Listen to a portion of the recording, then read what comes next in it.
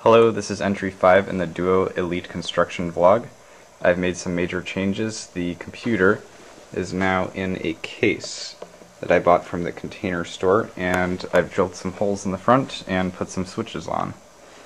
They're not all hooked up right now, but I have hooked up a couple. For example, the on-off switch, which turns on the computer, and also the clock switches, but I won't demonstrate that right now. So I'll be working on hooking up all the switches so the computer can accept input from the user.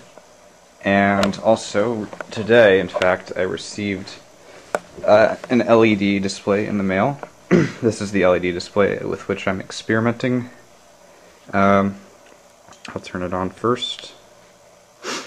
And I don't know how well you can see by the lighting, but this is a single light turned on here, and if I change the input of the display, I can turn on the second light, the third light, the fourth light, and if I change the second wire here, I can change the row in which the light is displayed.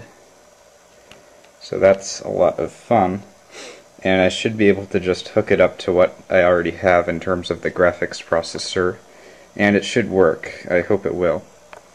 For the next entry, the computer will actually probably be done, which is the good news, and I'll be able to showcase some programs.